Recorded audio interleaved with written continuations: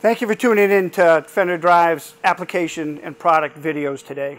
My name is Dan Verrill. I'm the Fender Drive's belting specialist, and today we're going to talk about Fender Drive's solutions to problems in the distribution center marketplace and in the fulfillment center marketplace. We're going to focus on the live roller conveyors that you all have in your distribution centers, and specifically the corners, the belt-driven corners.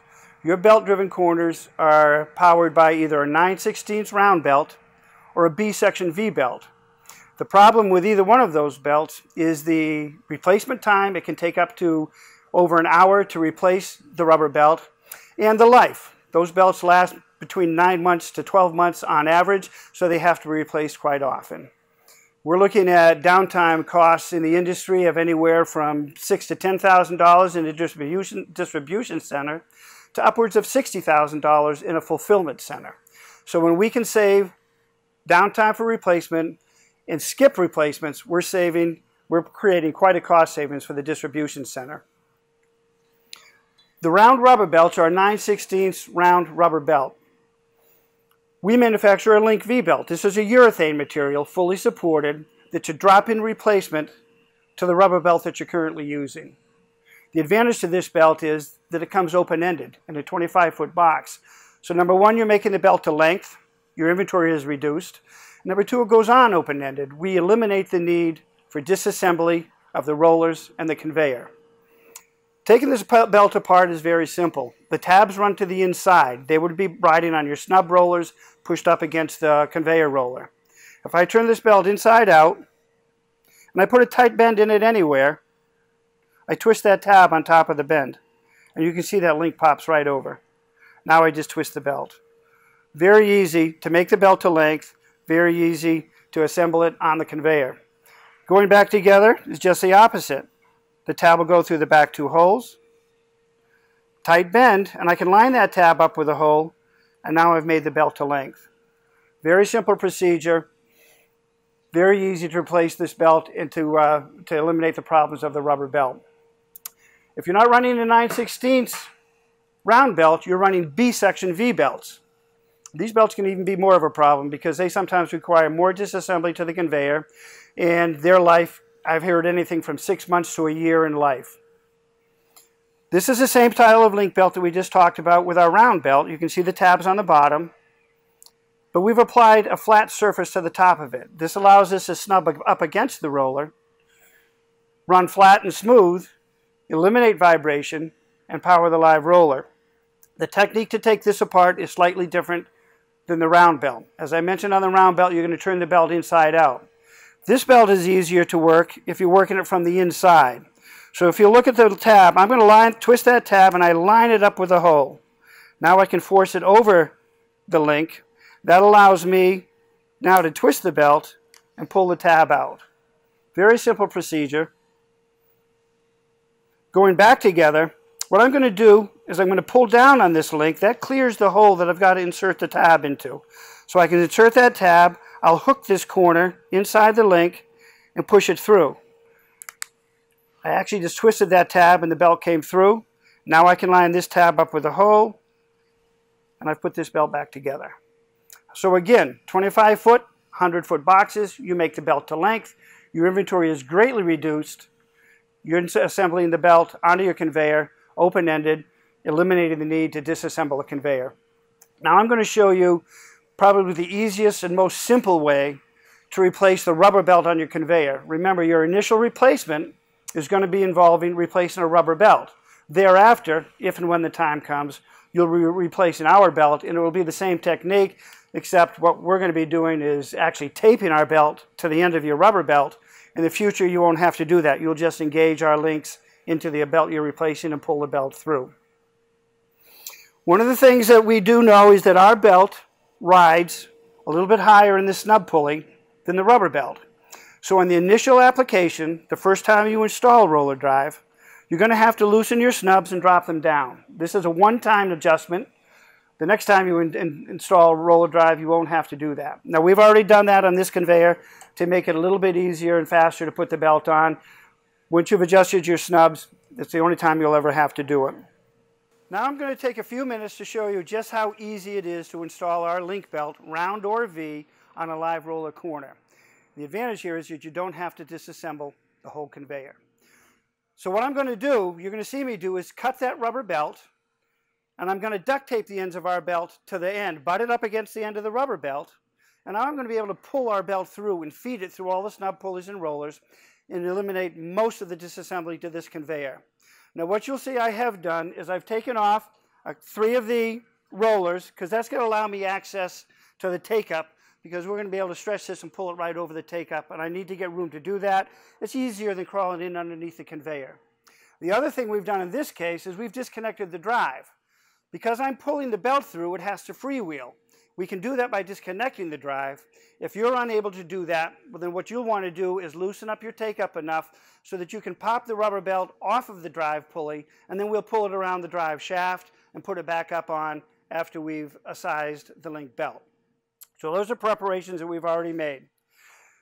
As I said earlier, our belts do run through. The link belt runs a little bit higher in the snub pulleys than a rubber belt. We've already loosened our snubs so that they're down, and then we'll talk about what the proper tension is to bring the snubs back up.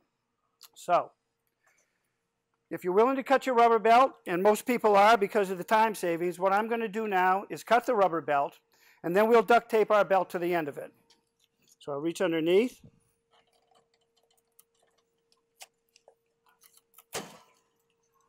Cut the rubber belt.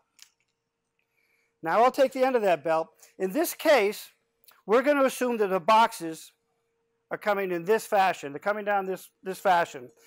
Our belt wants to run so the tabs trail. So the belt is running in this direction to cause the rollers to roll and move the boxes in this direction. So we're going to pull the belt through from this end. In this case, I'll take the end of the rubber belt that I've just cut, and what I'm going to do is I'm going to duct tape this to the end of the rubber belt. Now I just want to butt it up against it. I don't want to overlap it, because we want to make sure that we have an added height to the belt so that it won't pull through the snubs. So I'll push this tab up against the end, run the tape down, and then we'll crimp it up, get it in there nice and tight. In order to make sure that that tape doesn't pull off the belt, the next step that I do is to take another piece of belt, and I will spiral this up around the tape that I've just put on, and this is going to help hold that tape onto the link belt, onto the rubber belt, and keep it from pulling off as the tension builds as we pull it through. So now you can see the roller drive is butted up against a rubber belt. We haven't had to disassemble anything on the conveyor. And I'm going to find this end of the belt that we just took. And if you watch, this is the advantage to what we're doing. As I pull this through, I'll keep the tabs right in line of the pulleys as we go. Now think about how much faster this is than what you normally have to do when you start disassembling your live roller conveyor. We're feeding it all the way through. Just take it off there. And coming out the other side. I'll take apart the link belt, and we'll start determining exactly what the right length is to make our belt to length. The first step you're going to run is take the belt, and we're going to run it through hand tight. So if I assemble this hand tight, and I'm going to do it here.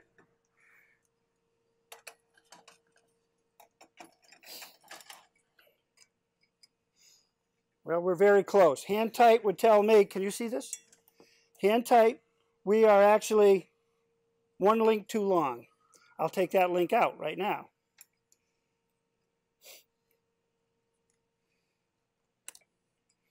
And I'll double check it to make sure that we've got the right length. And we do. What's the right tension when we install our belt? Well, you could say it's 2% of the overall length, but you're going to find that on most of the 90-degree corners that you work on, that's going to amount to either 3 or 4 links that have to come out of the belt in order to get the right tension. One of the nice things about our belt is that we're going to be able to take this belt, I'm going to make it to length and pre-tension it, and we're going to pull it right back up over the take-ups. That may be the right tension to run the belt, but we'll double check it. We've pulled the belt through without disassembling any of the conveyor. I do have 3 rollers pulled off, so I have access to the take-up. So what we're going to do is get the proper tension. The proper tension is removing somewhere around 2% of the overall length. What that amounts to on almost every 90-degree corner is 3 to 4 links. That's going to take out 4 to 5 inches of belt, which in most cases will be close to that 2% that we talked about.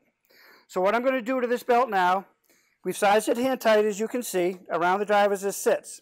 So now I'm going to take out, because this is a short corner, I'll take out 4 links, or probably 3 links. 1,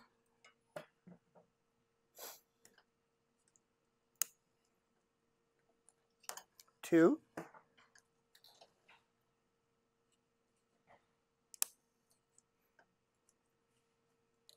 3. What I've basically done there is pre-tension the belt. Now, with the belt off of the take-up, with a little bit of slack, we're going to put the belt back together.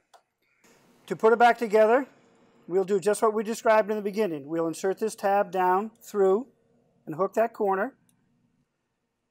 We'll put it back together. So now we got 1 link in. Now we'll put the second link in and line that up. Now the belt's back together. The nice thing about power twist roller drive is there will be enough give to the belt that now that we've pre-tensioned it, I can actually take the belt, stretch it over the take-ups, put it on the take-up. You can see now that actually the tension that we put on just by shortening it is enough to rotate your rollers. That's the right tension. People ask, what is the right tension for a belt on a corner? It's always the load, the tension required to move the boxes and turn the rollers and not slip on the drive pulley. Anything other than that is an overload situation, and you tend to want to either stretch the belt or start to produce wear on your snub pulleys. As you look at this conveyor, you'll notice that we're running in what we call full V pulleys. This is a V belt, it's a tab belt. For us to work properly, we have to be in a full V groove pulley. You may have snub pulleys on your conveyor that have what we call a single flange. Now on a rubber belt, that's forcing that rubber belt up against the roller, and you're running on the bottom of the V belt, the rubber V belt. With us, you'd be running on the tabs, and that can create vibration. So what we recommend is a one-time change if you're running either single flange V pulleys, or you might run across what we call a cam follower style setup, where there are cam followers guiding your belt and snubbing your belt up against the rollers. We recommend a one-time replacement to a full V snub pulley. We manufacture the pulley. We've actually got brackets available to mount them on your conveyor. It's a one-time change, and that will allow power twist roller drive to function as it's designed, as a V-groove pulley with no vibration. To sum this up, what we're doing is a faster installation, less than 15 minutes, a longer life, 3 to 4 times the life of your rubber belt. We've got belts in the field that have been running over 6 years on live roller conveyor corners just like this. All of these lead to considerable cost savings and less downtime. Appreciate your time for watching the video. Either reach us on our website at www.fenderdrives.com or call us on our toll-free number 1-800-243-3374. We'd be happy to answer any questions and set up a chance for our trained sales representative to come in and talk to you about your applications. Thank you.